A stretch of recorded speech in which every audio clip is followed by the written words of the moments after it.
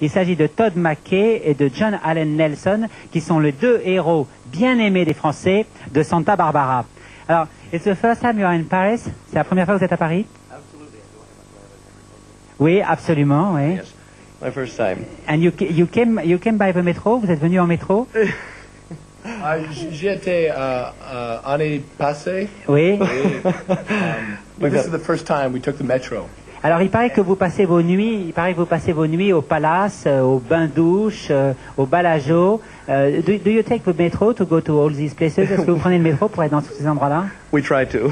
Yeah, it takes us. We get a little confused because we can't really understand it. But now that we've pretty much We got it wired after the second time on it. We've had a pretty good time. Alors ils ont eu le problème de tous les étrangers quand ils se trouvent en France, c'est qu'ils comprenaient pas très bien comment marchait le métro à l'intérieur, mais comme ils sont américains et qu'ils jouent dans Santa Barbara, ils sont très intelligents, donc à la deuxième fois, ils ont compris et ils se sont pas perdus. La preuve, ils sont venus à l'Empire en métro.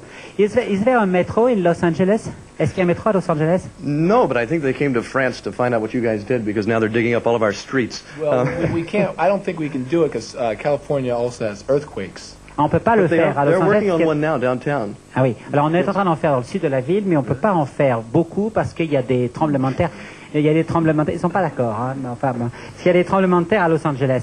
So I would suggest some names for the station. Moi, je vous suggère quelques noms pour les stations. La plus belle ligne, ça pourrait être, on commencerait à Gloria Swanson, on changerait à Beverly, on remonterait à Lana Turner, on ressortirait à Hollywood, on achèterait des chewing-gums à Liz Taylor, on draguerait une fille à Sunset Boulevard et on descendrait à Gary Cooper.